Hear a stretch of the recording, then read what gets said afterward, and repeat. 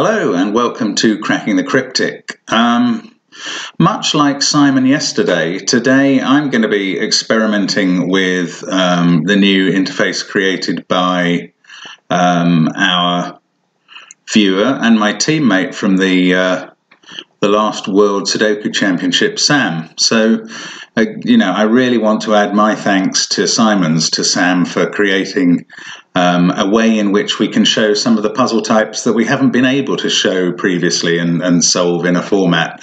So I think this interface is still a little bit experimental. It's not rolled out yet. So we're just having a go with it. And I think it's a really exciting possibility for a way to do puzzles. Now, as I say, this is giving me the chance to work on a variant that we haven't seen before on the channel. We've never featured this before. This is called multiplication table Sudoku.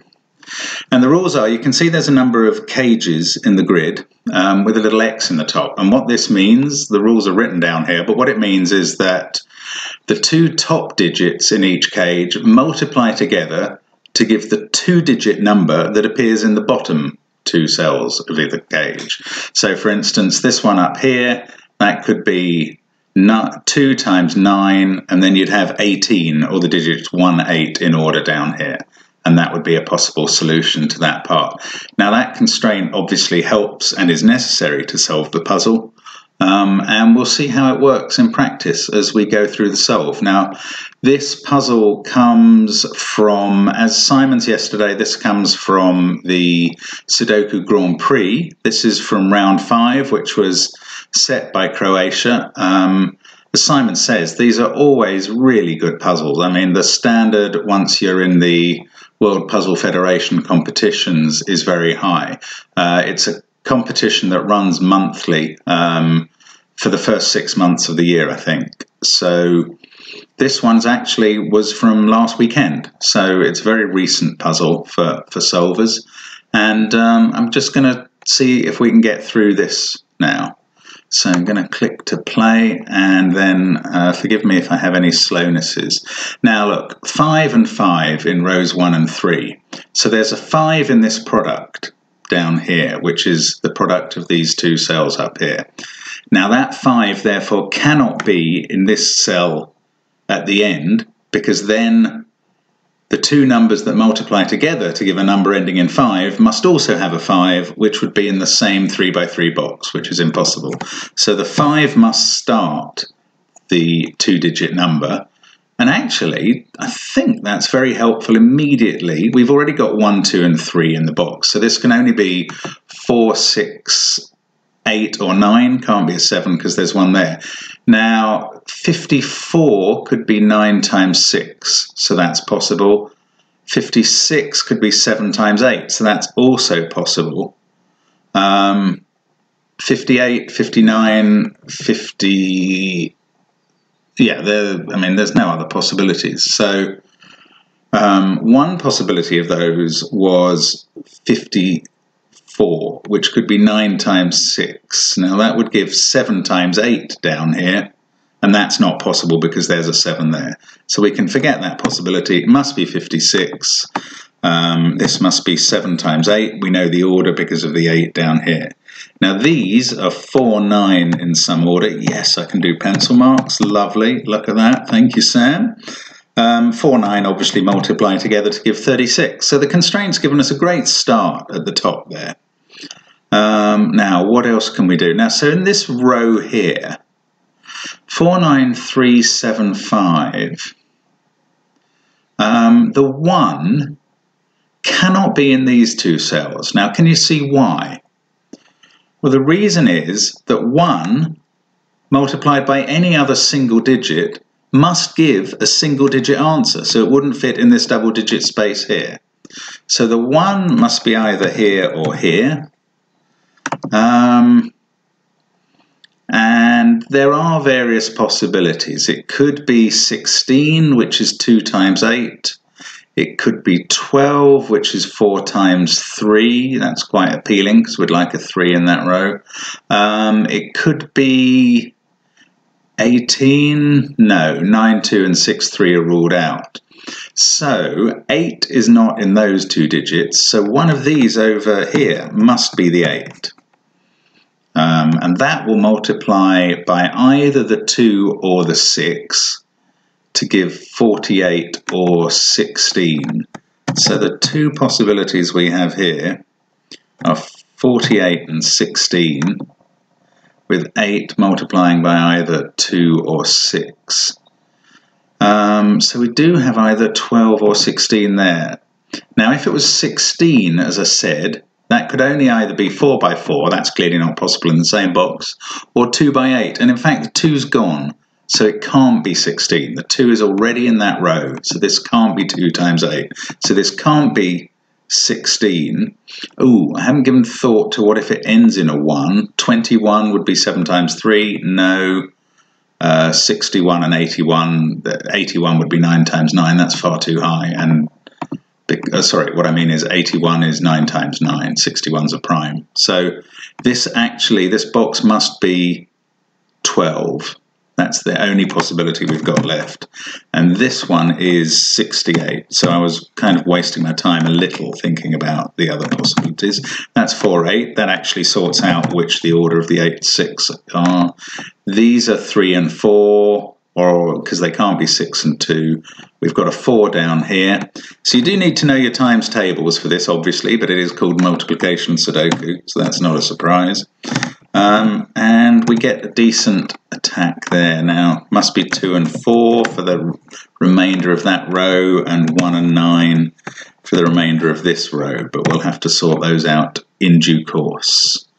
Now, let's start looking down the grid. 6s are all done in the first group. 3s, we must have a 3 either here or here. This may not be the most profitable way to look at this.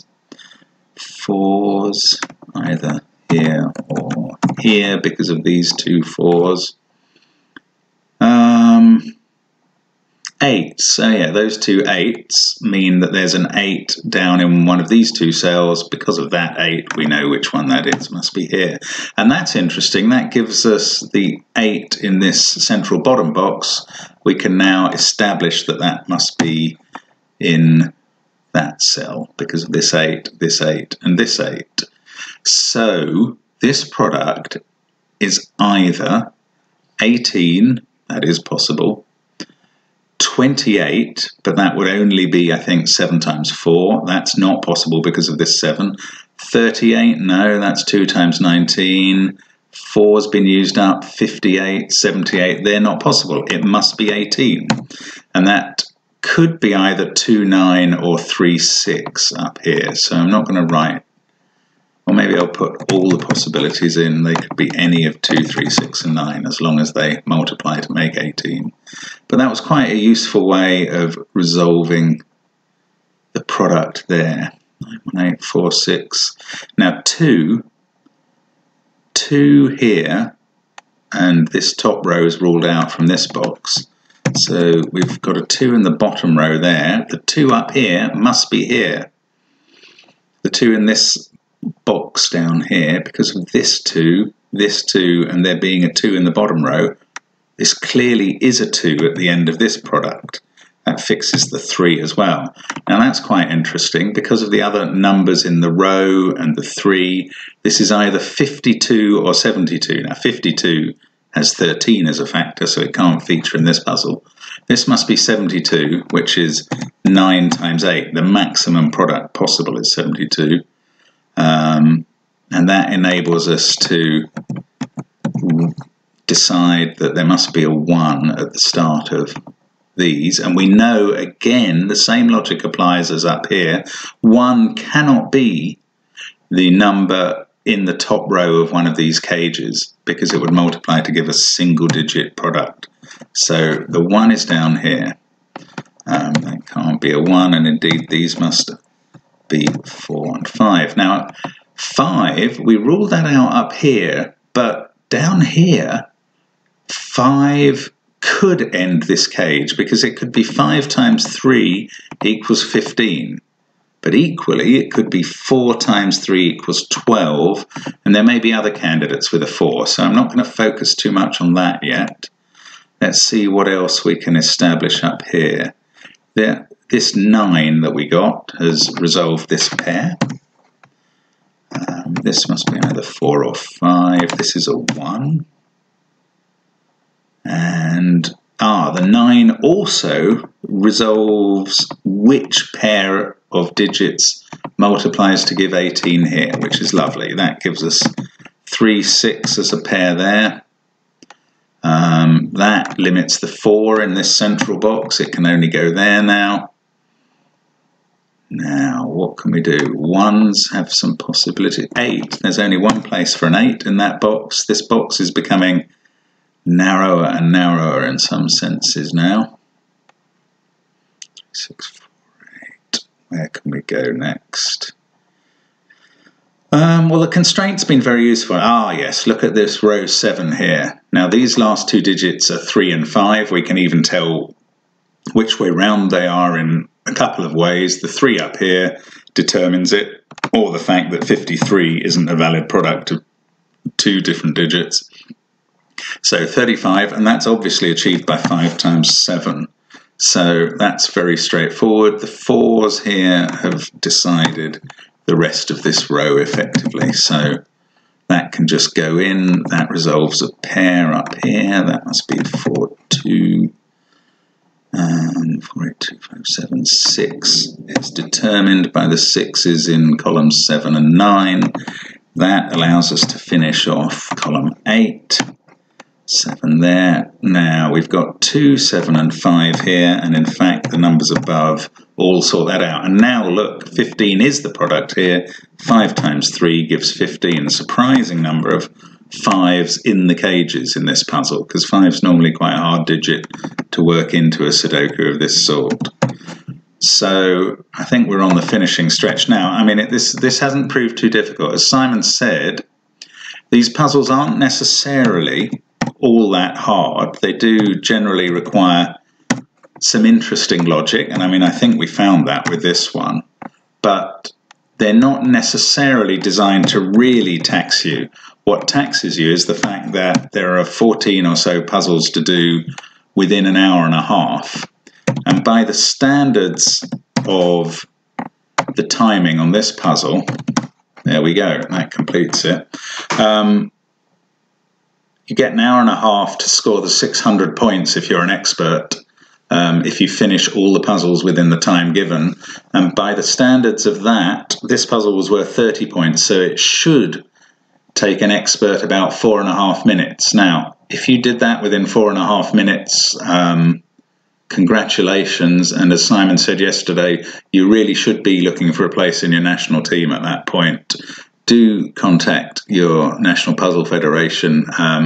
Please take part in the World Puzzle Federation's Sudoku Grand Prix. There's one more, I think, still this year in about 3 weeks' time. I'll put up the link to the booklet for this puzzle, because there's, as I say, 12 or 13 other puzzles well worth doing. They're really enjoyable. You know, it's great that these are set effectively free. That booklet can be printed. It's not a kind of playable format. And we'll keep testing Sam's interface, and hopefully, you know, one day we'll be able to roll something out that everybody can have a go at, these sorts of puzzle in this way. It's really worked beautifully today. It's my first live go trying it, and it's gone well. So thank you very much for watching. Do subscribe to the channel. Feel free to click the bell so you get notified when we have new videos appearing. And do look for us on Patreon, Cracking the Cryptic, where if you sponsor us a couple of dollars a month, you'll get the puzzle a month that we send out to our patrons, and $3 a month you get to watch a video of us solving it as well, for help on how to do that. So thank you very much for watching, and hope to see you again on Cracking the Cryptic. Bye for now.